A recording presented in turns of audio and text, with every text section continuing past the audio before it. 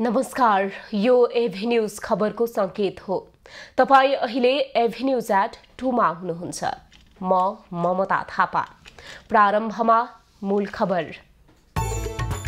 हमासको आक्रमणमा परि मृत्यु भएका थप एक नेपालीको शव काठमाडौँमा बेपत्ता। विपिन जोशीको अवस्था भने अझै अज्ञात।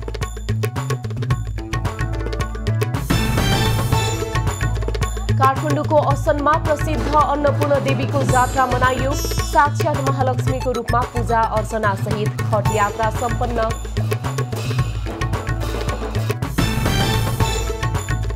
महोत्तरीको बर्दिवासमा मेडिकल कलेज स्थापना गर्ने कुरा 7 वर्षदेखि घोषणामै सीमित।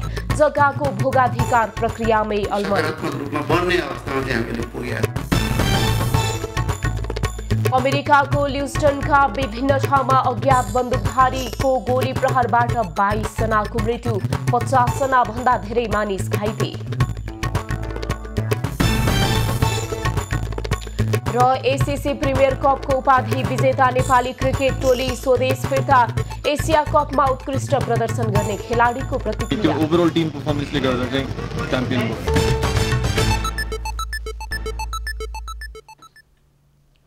अब खबरको सिलसिला प्रारम्भ गरौं। हमास आक्रमणमा परेका थप एक नेपालीको शव काठमाडौँमा सम्बन्धी प्रसंगबाट। इजरायलमा हमासको आक्रमणमा परि मृत्यु भएका 10 नेपाली विद्यार्थी मध्ये थप एक विद्यार्थीको शव आज नेपाल ल्याइएको छ। नेपाल ल्याइएको शव बझाङ जयपृथ्वी 6 का गणेश कुमार नेपालीको रहेको परराष्ट्र मन्त्रालयले जनाएको छ। फ्लाइ दुबईको विमान मार्फत आज बिहान 7 बजे उनको शव ल्याइएको हो। इजरायलमा हमासको आक्रमणमा परि मृत्यु भएका 10 विद्यार्थी मध्ये हालसम्म 5 जनाको शव नेपाल ल्याइएको, बाँकी 5 जनाको शव ल्याउन सम्बद्ध नातेदारको डीएनए संकलन गरी पठाइएको र अन्य शव पनि चाँडै नेपाल ल्याइने परराष्ट्र मन्त्रालयले जनाएको छ। हालसम्म नेपाली सहित दार्चुला मालिकार्जुन 4 का लोकेन्द्र सिंह धामी, दार्चुला लेकम 5 का दिपेश राज विष्ट, कैलाली घोडाघोडी 4 का नारायण प्रसाद नेउपाने तथा कैलाली बौनिया 3 का आशिष चौधरीको शव ल्याइसकिएको छ। गत असोज 20 गते हमास समूहको आक्रमणमा परि इजरायलमा 10 नेपाली विद्यार्थीको मृत्यु भएको थियो। सुदूरपश्चिम विश्वविद्यालयको कृषि क्षेत्रमा लर्न एन्ड अर्न कार्यक्रम अन्तर्गत उनीहरू इजरायल गएका थिए। आक्रमणमा परि मृत्यु हुने अन्य विद्यार्थीमा धनुषा सापही 6 का आनन्द शाह, सुनसरी मधुवन 1 का राजेश कुमार स्वर्णकार, डोटी पचनाली 3 का राजन फुलारा, डोटी लामिखाल 8 का पदम थापा र सल्यान शारदा 3 का प्रवेश भण्डारी रहेका छन्। सोही आक्रमणमा परि कञ्चनपुर भीमदत्त 3 का विपिन जोशी सम्पर्कविहीन रहेका छन्। केही समय अघि परराष्ट्र मन्त्री नारायण प्रकाश राउत सहितको टोलीले इजरायलमा फँसेका 254 विद्यार्थीलाई उद्धार गरी नेपाल ल्याएको थियो। प्रधानमन्त्री पुष्पकमल दाहाल आज पश्चिम रुकुम पुगेका छन्। नेकपा माओवादी केन्द्रले आयोजना गरेको शहीद भेलालाई सम्बोधन गर्न उनी हेलिकप्टर मार्फत रुकुम पुगेका हुन्। उनले रुकुममै जनतासँग माओवादी विशेष रूपान्तरण अभियान अन्तर्गत माओवादी केन्द्र रुकुम पश्चिम बर्फीकोट गाउँपालिका 6 र 7 को विस्तारित बैठकमा समेत सहभागिता जनाएका छन्। प्रधानमन्त्री दाहालले शहीद परिवार, घाइते परिवार र अगुवा कार्यकर्तासँग भेटघाट गर्ने कार्यतालिका छ। प्रधानमन्त्री दाहालसँगै माओवादी उपमहासचिव जनार्दन शर्मा र कर्णालीका मुख्यमन्त्री राजकुमार शर्मा पनि रुकुम पुगेका छन्।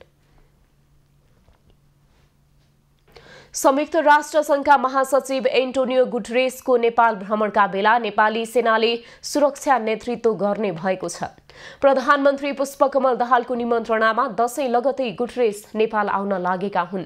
महासचिव गुटरेसको भ्रमण राजकीय बनाउने क्रममा नेपाली सेनाको नेतृत्वमा सुरक्षा प्रदान गर्न लागि हो। महासचिव गुटरेस कार्तिक 12 देखि 15 गतेसम्म नेपालको औपचारिक भ्रमणमा आउँदैछन्। महासचिव गुटरेसको भ्रमणको सम्बन्धमा अन्नपूर्ण र खुम्बु क्षेत्रको हिमाली दृश्यावलोकन गराउने कार्यक्रम समेत तय गरिएको छ। गुटरेसले कार्तिक संघीय संसदको संयुक्त बैठकलाई सम्बोधन गर्ने तालिका छ। कार्तिक 14 गते 4 बजे संघीय संसदको संयुक्त बैठक बोलाइएको छ। आज आश्विन शुक्ल द्वादशीका दिन पनि नवदुर्गा भवानीको प्रसाद टीका जमरा थाप्न र आशीर्वाद लिने क्रम जारी छ। दुर्गा देवी विसर्जन गरेपछि विजया दशमीका दिनदेखि सुरु भएको प्रसाद लगाउने र मान्यजनबाट आशीर्वाद लिने क्रम कोजाग्रत पूर्णिमाका दिनसम्म जारी रहन्छ। नेपालका केही जिल्लामा भने विजया दशमीका दिन मात्रै टीका जमरा लगाउने र आशीर्वाद थाप्ने चलन छ। नेपाल पञ्चाङ्ग निर्णायक विकास समितिले भने कोजाग्रत पूर्णिमाका दिन अखिल बलि पूर्ति नभएसम्म नवदुर्गाको प्रसाद लगाउन शास्त्रीय रूपमा कुनै बाधा नरहेको बताएको छ। सरकारी कार्यालयहरू पनि आजसम्म बन्द रहेका छन्। मंगलबारदेखि पूर्णिमासम्म मान्यजनबाट नवदुर्गाको प्रसादका रूपमा टीकाका साथै घट स्थापनाका दिनमा वैदिक विधिपूर्वक राखिएको पहिलो जमरालाई समृद्धिको प्रतीकका रूपमा लगाउने गरिन्छ। गत साउन महिनामा अधिक मास परेका कारण यस वर्ष असोज अन्तिमदेखि दशैं सुरु भएको हो। आजदेखि राजधानी काठमाडौँ उपत्यकामा केही चहल पहल बढेको छ। दशैं मनाउन गाउँ जानेहरू भने हिजोदेखि नै उपत्यका भित्रिन थालेसँगै चहल पहल बढेको छ। दशैंका लागि गाउँ घर गएकाहरू भोलिदेखि सरकारी कार्यालयहरू खुल्ने भएपछि धमाधम फर्किरहेका छन्। बुधबार साँझ 6 बजेसम्म 5,590 सवारी साधनबाट 44,394 जना काठमाडौँ उपत्यका प्रवेश गरेको उपत्यका ट्राफिक कार्यालयले जनाएको छ। दशैं मनाउन जानेहरू फर्किएसँगै काठमाडौँसँग जोडिएका मुख्य नाकामा चाप बढेको ट्राफिक प्रहरीले जनाएको छ। नागढुङ्गा नौबिसे सडक खण्ड र भक्तपुर बनेपा सडक खण्डमा बढी चाप रहेको छ। मुख्य राजमार्गका सडक जीर्ण हुँदा यात्रा भने कष्टकर भएको यात्रुको गुनासो छ। विस्तार तथा मर्मतका लागि खनिएका र भत्काइएका सडकमा समयमै काम नहुँदा यात्रुले शास्ति बेहोरेका छन्। प्रहरीले भने चाडपर्वको समयमा हुने दुर्घटना यो वर्ष कम भएको जनाएको छ। दशैंका अष्टमीका दिन पाल्पामा जीव दुर्घटना हुँदा एकै परिवारका 6 जनाको ज्यान गएको थियो। यस्तै हिजो धादिङको गल्छी गाउँपालिका वडा नम्बर 4 चिरौदीमा बस, मोटरसाइकल र कार ठोकिँदा 16 जना घाइते भएका छन्। अन्य ठाउँमा ठूला दुर्घटना नभएको प्रहरीको तथ्याङ्क छ। काठमाडौँको असन स्थित प्रसिद्ध अन्नपूर्ण देवीको जात्रा आज मनाइएको छ। हरेक वर्ष आश्विन शुक्ल नवमीदेखि दशमीसम्म अन्नपूर्ण देवीको जात्रा गरिन्छ। अन्नपूर्ण देवीको विशेष खट जात्रा आश्विन शुक्ल एकादशी र द्वादशी 2 दिन भव्य रूपमा गरिन्छ।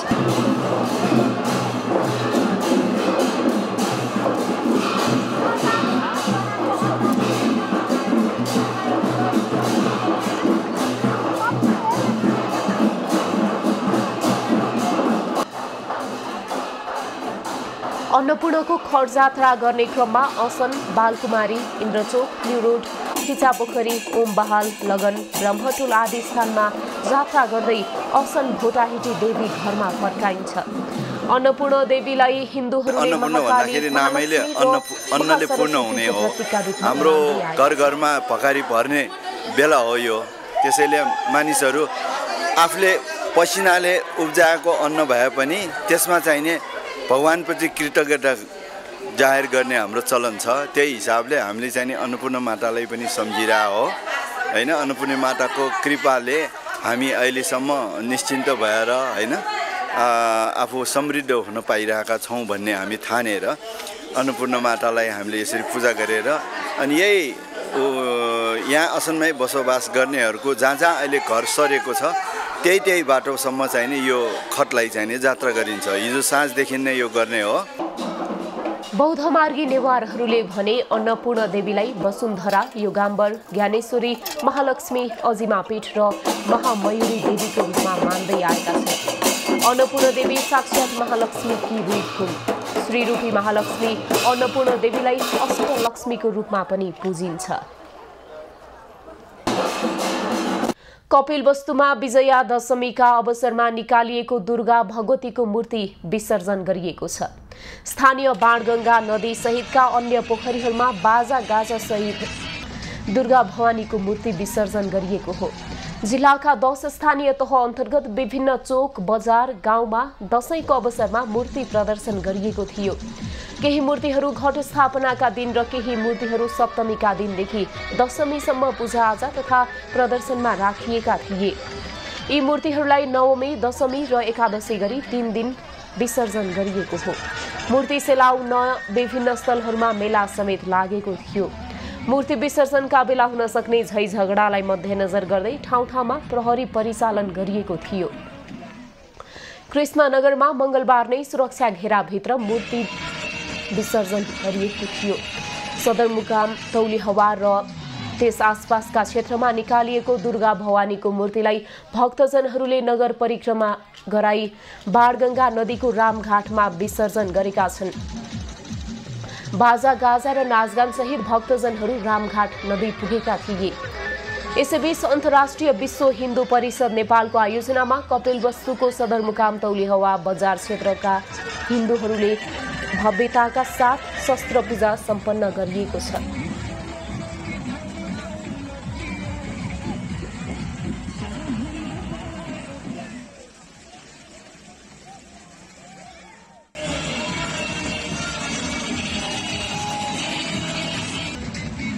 तौलिहवा स्थित तौलेश्वर महादेवको मन्दिरबाट घर घरमा राखिएको शस्त्र सहित युवाहरू बजार परिक्रमा गरेका थिए।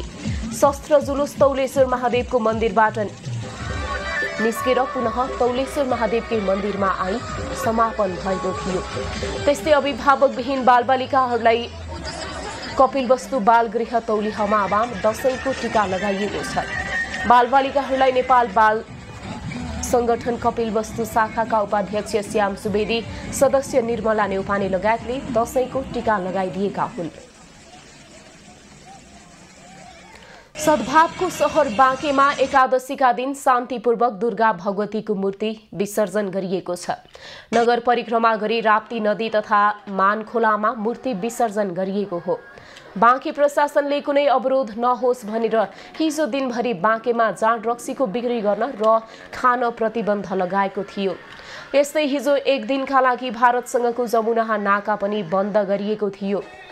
बाँकेको कम्दी घाटमा रहेको राप्ती नदीमा दशैंमा स्थापना गरिएका करिब 400 भन्दा बढी मूर्ति विसर्जन गरिएको प्रशासनले जनाएको छ। कोहलपुर र खजुरा क्षेत्रमा स्थापना गरिएका यस्ता मूर्ति मानखोलामा विसर्जन गरिएको छ। मूर्तिहरू शान्तिपूर्ण विसर्जन गर्नका लागि सुरक्षा प्रबन्ध मिलाउन 1500 नेपाल प्रहरी सशस्त्र प्रहरी खटाइएको र सुरक्षाको थप प्रबन्ध मिलाउन ड्रोन क्यामेराबाट निगरानी राखिएको थियो। मूर्ति विसर्जनका क्रममा कुनै पनि अप्रिय घटना नभएको प्रहरीले जनाएको छ।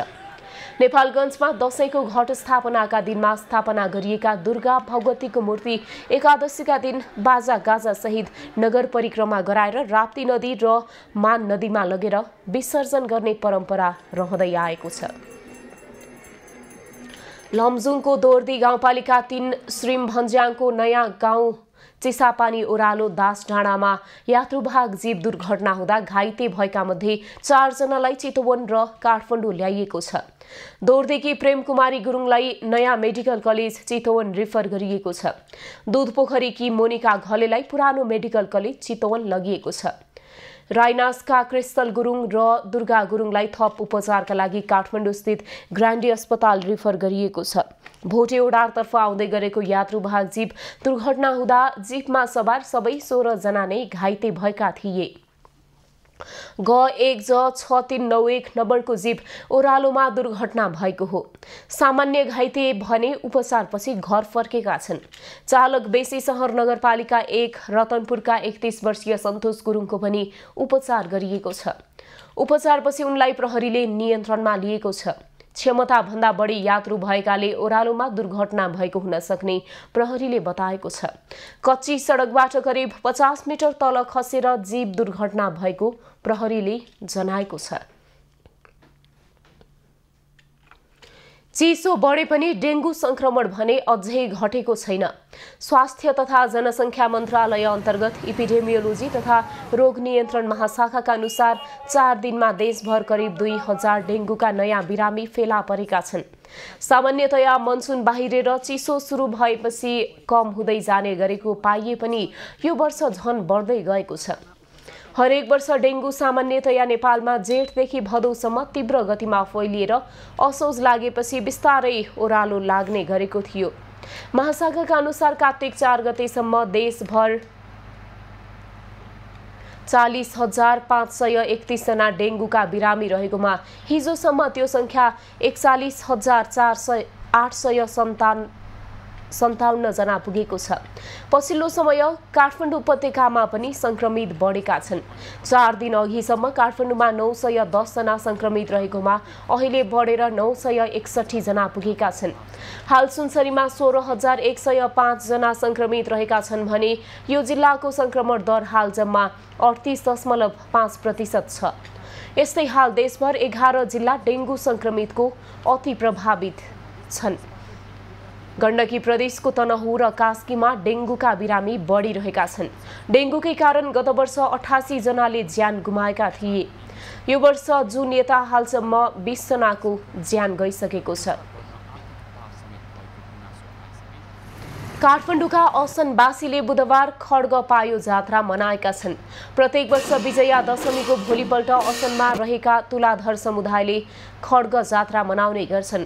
जात्रामा आफ्नो समुदायका सबैभन्दा कान्छो बालकलाई नाइके बनाएर कुल घरको आँगनमा कुबिन्डो काट्न लगाइने गरिन्छ। जात्राका क्रममा खड्ग धारण गरेर टोल परिक्रमा गरिसकेपछि आसुरी प्रवृत्तिको प्रतीक कुबिन्डोलाई बालकले खड्गको प्रहार गरी असत्यमाथि सत्यको जित भएको मानी जात्रा सम्पन्न गर्ने परम्परा छ।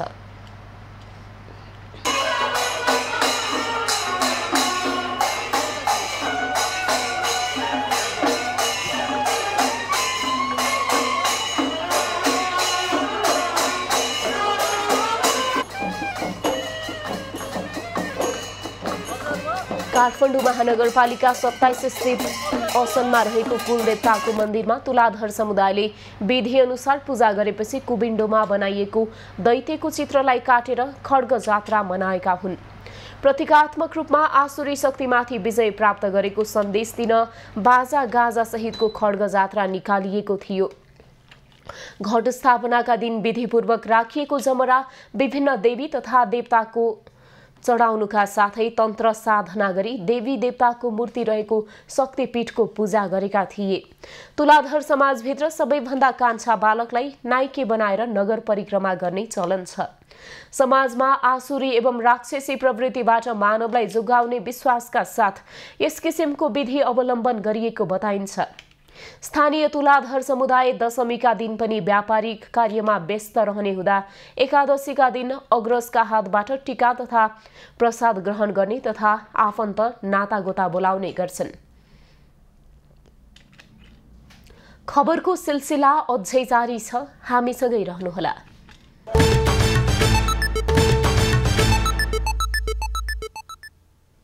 अब बाँकी प्रसंग। राप्रपाका अध्यक्ष राजेन्द्र लिङदेन आज साँझ अमेरिका भ्रमणमा जाने भएका छन्। अध्यक्ष लिङदेन पार्टी सम्बद्ध प्रवासी नेपाली एकता समाज पानस अमेरिकाको निमन्त्रणामा अमेरिका जान लागेका हुन्।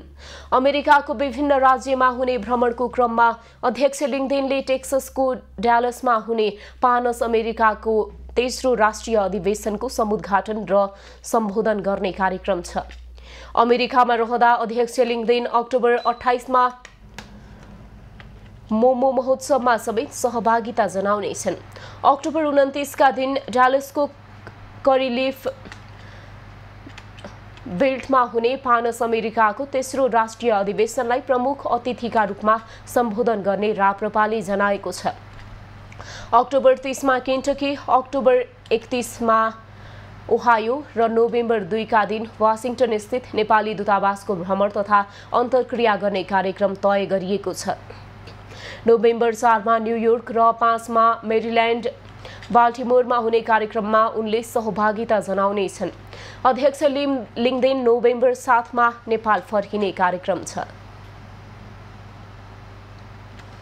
पूर्व प्रधानमन्त्री तथा नेपाल समाजवादी पार्टीका अध्यक्ष डाक्टर बाबुराम भट्टराईले पुरानै शक्तिलाई समेटेर नयाँ शक्ति निर्माण गर्ने प्रयास असफल भएको बताएका छन्।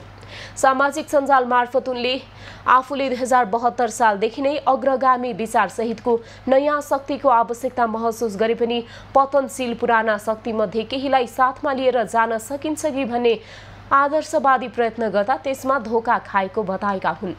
उनले 2072 सालमा यही कुराको पूर्वानुमान गरेर नयाँ अग्रगामी विचार सहितको नयाँ शक्तिको आवश्यकता भने पनि त्यो सफल नभएको उनले स्मरण गरेका छन्। बीचबीचमा पतनशील पुराना शक्तिमध्ये केहीलाई साथमा लिएर जान सकिन्छ कि भन्ने आदर्शवादी प्रयत्न गर्दा धोका खाएको उनको भनाइ छ। उनले केही समय यता हामी आफ्ना गल्ती कमजोरीलाई सच्याएर नयाँ ढङ्गले अग्रगामी वैकल्पिक शक्ति निर्माण अभियानमा पुनः केन्द्रित भइरहेको पनि उल्लेख गरेका छन्। नेकपा माओवादी केन्द्र निकट विद्यार्थी संगठन अखिल क्रान्तिकारीको विद्यमान केन्द्रीय समितिलाई विस्तार गरी 979 सदस्य आयोजक समितिमा रूपान्तरण गरेको छ। असोज 19 गते क्रान्तिकारीको केन्द्रीय समिति बैठकको निर्णय अनुसार विद्यमान समितिलाई 23औं राष्ट्रिय आयोजक समितिमा रूपान्तरण गरिएको परिपत्र मार्फत क्रान्तिकारीले जानकारी गराएको हो।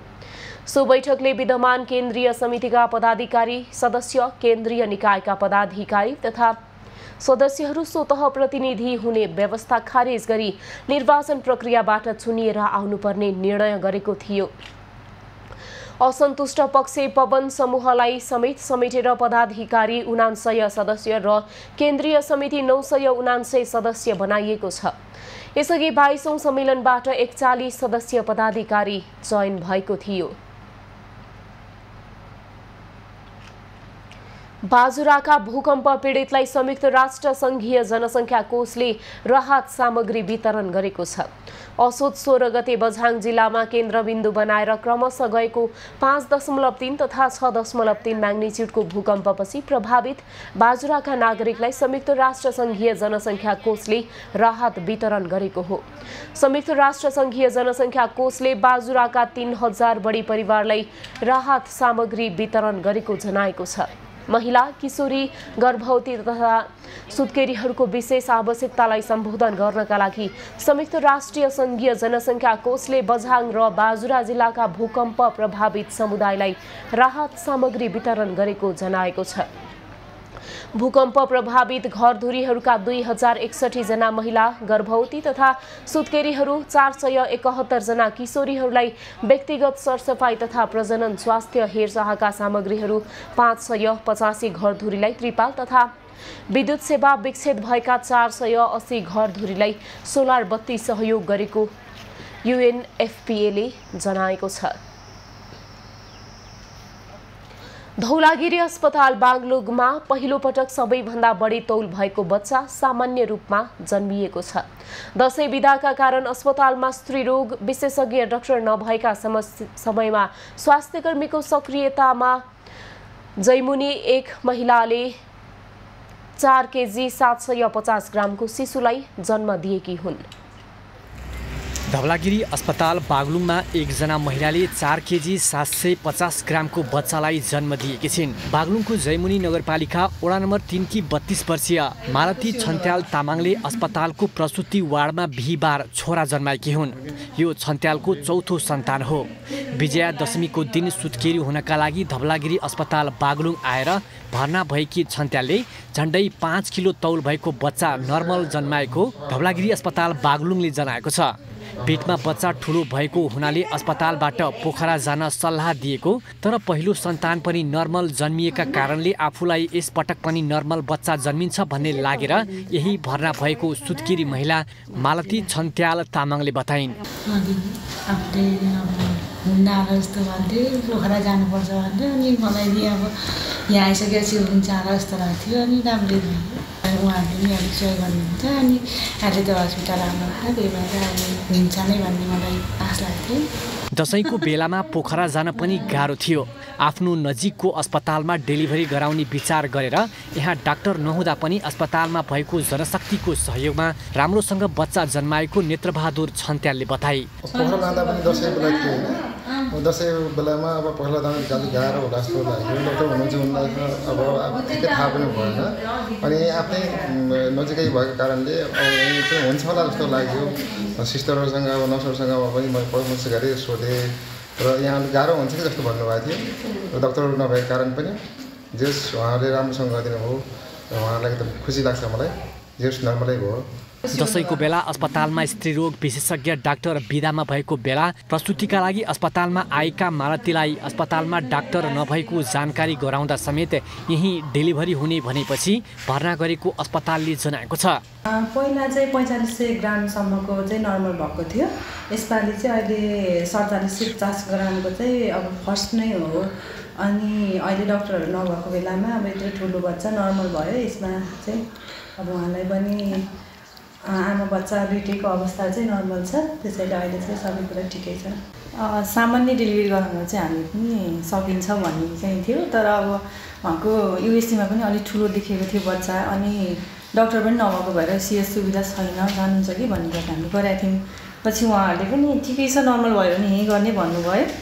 अनि अस्ति दसैँको दिन आउँदा चाहिँ उहाँलाई मैले नै जाँचेको थिएँ, त्यतिखेर बेथामा हुनुहुन्थेन। हिजो दिउँसोबाट चाहिँ बेथाले अलिक बढेपछि राति साँझ 7:15 डेलिभरी हुनुभयो। धवलागिरी अस्पताल बागलुङमा प्रसुतिका लागि दिनमा झन्डै 1 दर्जन महिला दिदीबहिनीहरू आउने गर्छन्। यसभन्दा अघि अस्पतालमा बढीमा 4 किलो 500 ग्रामसम्मको बच्चाको जन्म भएको थियो।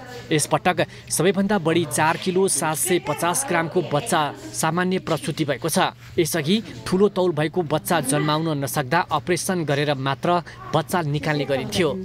राजेश चन्द्र राज भण्डारी, बागलुङ। एक प्रदेश एक मेडिकल कलेज अवधारणा अनुरूप महोत्तरीको बर्दिवासमा मेडिकल कलेज स्थापना गर्ने कुरा घोषणामै सीमित छ। घोषणा भएको 7 वर्ष बितिसक्दा पनि अहिलेसम्म मेडिकल कलेज निर्माणको अत्तो पत्तो छैन।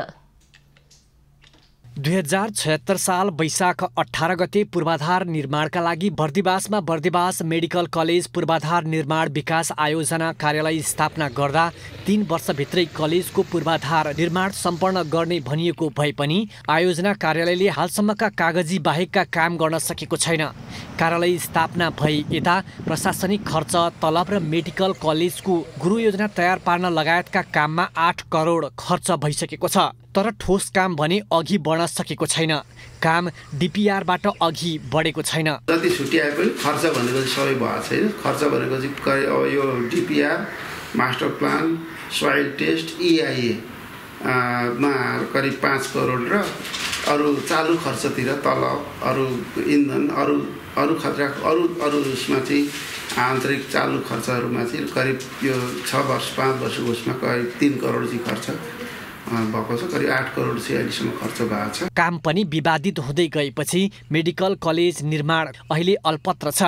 बर्दिवास मेडिकल कलेज निर्माणका लागि बर्दिवास नगरपालिका 4 माइस्थान सामुदायिक वनको 57 हेक्टर र गढन्ता बर्दिवास साझेदारी वनको 44 हेक्टर गरी 101 हेक्टर जग्गा छनौट भएको छ।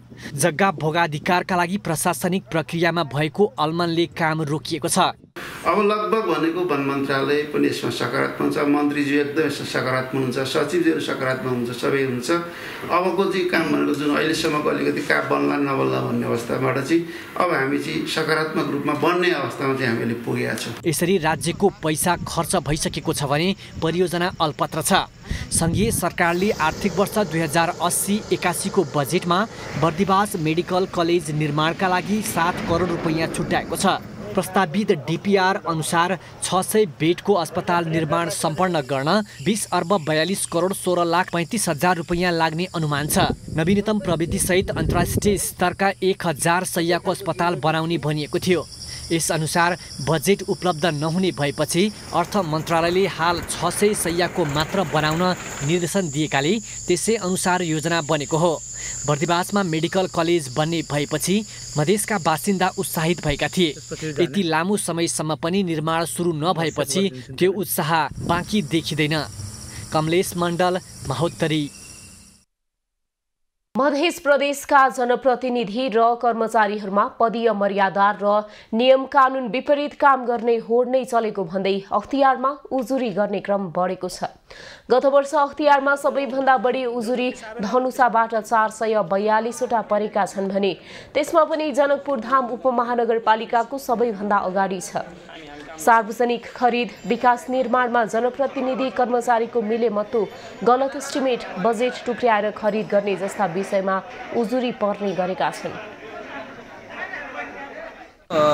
महोत्तरीमा देखाइएको स्थानीय तहको प्रतिवेदनमा, आर्थिक प्रतिवेदनहरूमा जुन भ्रष्टाचार मौलाएको भन्ने जुन देखाइएको छ व्यापक रूपमा, त्यो त्यसमा सम्पूर्ण निकायहरूमा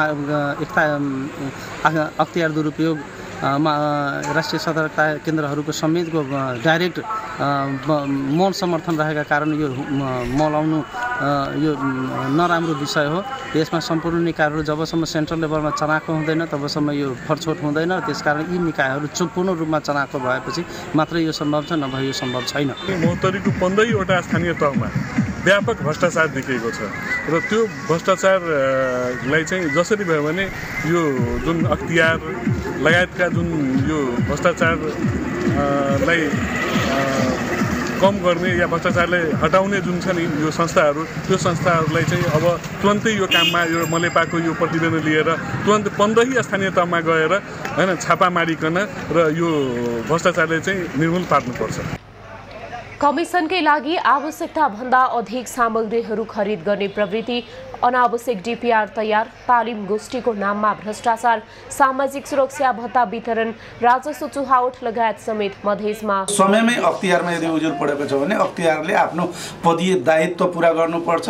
स्थानीय तहमा स्थानीय पदाधिकारीहरूले आफ्नो जिम्मेवारीपूर्वकको काम गरेको छ कि छैन, त्यो जिम्मेवारीपूर्ण काम गर्दाखेरि कति रकम हिनामिना गरेको छ भन्ने कुरो जुन हिसाबमा उजुरी परिराखेको छ त्यो हिसाबबाटै तत्कालै यदि सो सम्बन्धमा छानबिन हुँदाखेरि त तत्कालै तुरुन्त केवल हुने विषय हो। यसमा धेरै लामो गइराख्नु पर्ने स्थिति पनि छैन। स्थानीय तहमा भ्रष्टाचार भएको भन्दै सिराहाबाट 295, महोत्तरीबाट 280 र सर्लाहीबाट 236 वटा उजुरी दर्ता भएको अख्तियारको तथ्याङ्कले देखाउँछ। अख्तियार महोत्तरीमा गत वर्ष 1147 र चालु आर्थिक वर्षको मात्रै 2 महिनामा 824 वटा सहित जम्मा 1971 वटा भ्रष्टाचार सम्बन्धी उजुरी दर्ता भएका छन्, जसमध्ये 113 वटा मात्रै फर्सेड भएको छ। अबको पालो एभेन्यूज एट बिजनेस।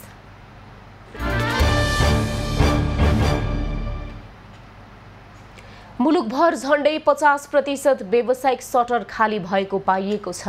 नेपाल राष्ट्रिय व्यवसाय महासंघले रोजगार गुम्दै जानु, सहकारीबाट प्रवाह हुने साना ऋण रोकिनु, ब्याङ्कहरूले लगानी नपत्याउनु लगायत विविध कारणले व्यवसाय पलायन हुने क्रम बढिरहेको जनाएको छ। वैशाखमा तथ्याङ्क सङ्कलन गर्दा देशभर करिब 35% सटर बन्द भइसकेको र दशैं तिहारपछि यो क्रम झनै बढ्ने सङ्घको भनाइ छ। राजधानीकै ठूला मलमा अधिकांश सटर खाली भएका छन्। कोरोनादेखि सुरु भएको आर्थिक मन्दीलाई सम्बोधन गर्न सरकारले प्रयास नगर्दा व्यवसाय धराशायी भएको धेरैको गुनासो छ। नेपाल राष्ट्र ब्याङ्कले पनि नियमनकारी भूमिका निर्वाह नगर्दा व्यवसाय सङ्कटमा परेको सङ्घले जनाएको छ। सटर भाडा पनि मनोमानी भएको र वैज्ञानिक भाडा दर लागू नहुँदा व्यवसाय थप मारमा परेका छन्।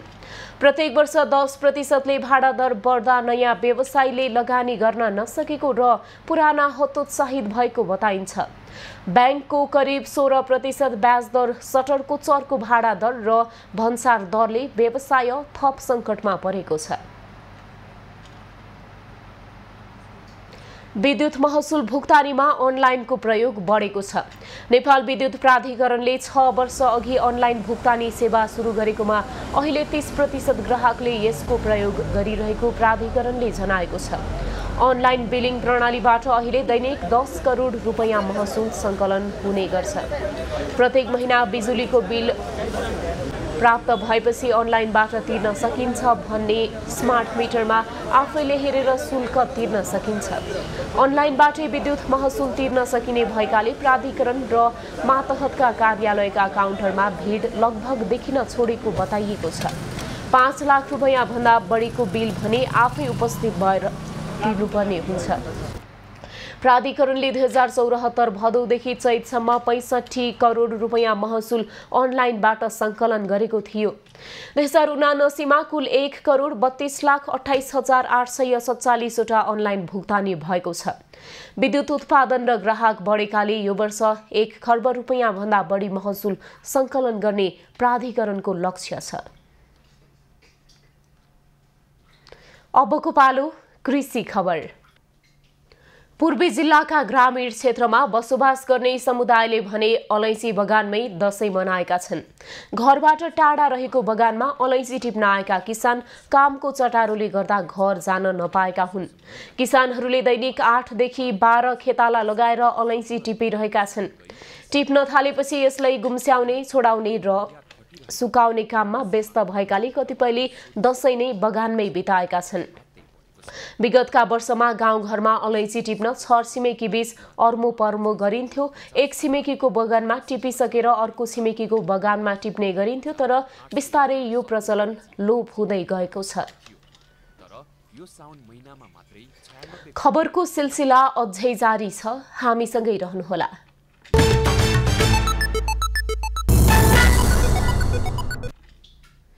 एसएससी अन्डर 19 प्रिमियर कपको उपाधि सहित नेपाली युवा टिम स्वदेश फर्किएको छ। नेपाली टोली बिहिबार बिहान त्रिभुवन अन्तर्राष्ट्रिय विमानस्थलमा उत्रिएको हो। प्रिमियर कपको उपाधि सहित अन्डर 19 एसिया कपमा छनौट भएको नेपाली टिमलाई नेपाल क्रिकेट संज्ञानका अध्यक्ष चतुरबहादुर चन्द, राष्ट्रिय खेलकुद परिसर राखेपका प्रतिनिधि लगायतले विमानस्थलमा स्वागत गरेका थिए। विमानस्थलमा नेपाली क्रिकेट टोलीको कप्तान देव खनालले भारत र पाकिस्तानलाई हराउने लक्ष्य सहित एसिया कप खेल्ने बताए। सबैजना त्यो भनौँ न माइन्डसेट एकदम क्लियर थियो। सबैजनाको वर्ल्ड कप क्वालिफाई गराएको छ 23-14 जनाले भनेपछि एसिया कप पनि क्वालिफाई गराउन सक्छ 23-14 जनाले भनेर सबैजनाको त्यो एउटा एटिट्युड थियो, त्यो क्यारेक्टर देखिरहेको थियो ग्राउन्डमा। अनि त्यो ओभरअल टिम पर्फर्मेन्सले गर्दा चाहिँ च्याम्पियन भयो। मुख्य प्रशिक्षक जगत टमाटाले दशैंमा ट्रफी ल्याएर नेपालीको मुहारमा खुसी दिने सपना पूरा भएको बताए। खेलाडीले विश्वकप छनौटको भन्दा राम्रो प्रदर्शन गरेको उनको भनाइ छ। ओभरअल भनौँ, बलर भनौँ, हाम्रो जुन आकाश चन्द भनौँ, हेमु भनौँ, जति पनि हाम्रो प्लेयरहरू ब्याट्सम्यान भनौँ, स्पेसली म के अरे डुम्रेला भनौँ, उनले जुन सिनिङ मैले भने अस्ति जुन वर्ल्ड कपभन्दा म भन्छु अलिकता बेटर पर्फर्मेन्स गर्दैछ। केटाले राम्रो मेहनत गरेछ, आफै पनि इन्डिभिजुअली गएर इन्डियामा गएर ट्रेनिङ गरेछ, मसँग पनि कुरा भइरहेछ, यहीँ आफूले पनि गरे। सो ओभरअल भनौँ न राम्रो पर्फर्मेन्स गरेछ। मलेसियामा भएको फाइनल खेलमा नेपालले युएईलाई डकवर्थ लेविस पद्धतिका अनुसार 19 रनले हराउँदै उपाधि जितेको थियो। नेपाल अपराजित रहँदै च्याम्पियन बनेको हो। नेपालसँगै युएई र जापानले एसिया कपमा स्थान बनाएका छन्। प्रतियोगिताको उत्कृष्ट 3 टोलीले एसिया कपमा स्थान बनाएका छन्। अन्डर 19 एसिया कपको समूह ए मा नेपालले पाकिस्तान र भारतसँगै युएईसँग खेल्नेछ। समूह बी मा अफगानिस्तान, बङ्गलादेश, श्रीलङ्का र जापान छन्। अबको पालो खास खास खबर। खास नेकपा क्रान्तिकारीका नेता धर्मेन्द्र वास्तोला अझै केही दिन दाङ प्रहरीकै हिरासतमा रहने भएका छन्। दशैं बिदाका कारण कार्तिक 12 गते मात्रै कार्यालय खुल्ने भएकाले उनी हिरासत मुक्त हुन समय लाग्ने भएको हो। कार्तिक 2 गते उनले चलाएको 96198 नम्बरको गाडीको ठक्करबाट राप्ती गाउँपालिका 5 का 29 वर्षीय वसन्तराम चौधरीको मृत्यु भएपछि उनी पक्राउ परेका हुन्। धादिङका भलिबल खेलाडी मनोज कुमार श्रेष्ठ मृत अवस्थामा फेला परेका छन्। उनी सिद्धलेक गाउँपालिका 3 ढोडेनीमा झुन्डिएको अवस्थामा फेला परेका हुन्। गंगा जमुना 4 गुम्दीका श्रेष्ठ बुधबार मात्रै नलाङखिर्रेमा भएको तमु युवा समाज खुला पुरुष भलिबल प्रतियोगितामा सहभागी भएका थिए। विश्व सम्पदा सूचीमा रहेको काठमाडौँको हनुमान ढोका दरबार क्षेत्रमा रहेको प्रसिद्ध मरु गणेशको खट यात्रा सम्पन्न भएको छ। उपत्यकाका 4 प्रसिद्ध गणेश मध्ये मरु गणेश अशोक विनायकको चाँदीको मूर्तिलाई खटमा राखी नगर परिक्रमा गरी जात्रा गरिएको हो। यो जात्रामा खटलाई मरु गणेश गुठीका सदस्यका चेली बेटीको घर घरमा लगेर गणेशको मूर्तिमा पूजा आजा गरिन्छ।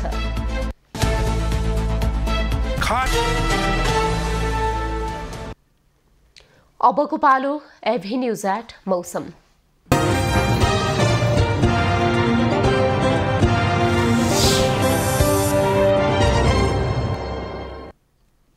हाल देशका पहाडी भूभागमा आंशिक बदली तथा बाँकी भूभागमा मौसम सामान्यतया सफा रहेको छ।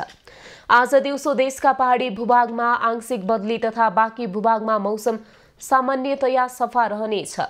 देशका पहाडी भूभागका 1-2 स्थानमा मेघ गर्जन र चट्याङसहित हल्का वर्षाको सम्भावना रहनुका साथै देशका उच्च पहाडी तथा हिमाली भूभागका 1-2 स्थानमा हल्का हिमपातको सम्भावना रहेको जल तथा मौसम पूर्वानुमान महाशाखाले जनाएको छ।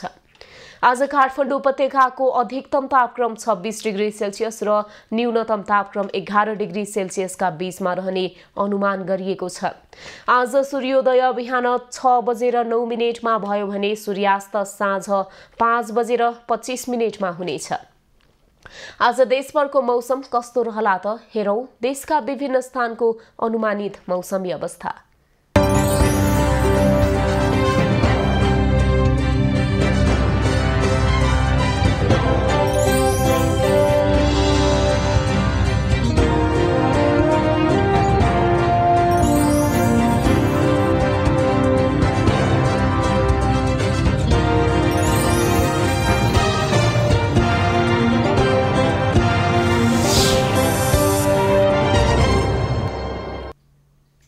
अहिलेलाई खबरको क्रम यति नै।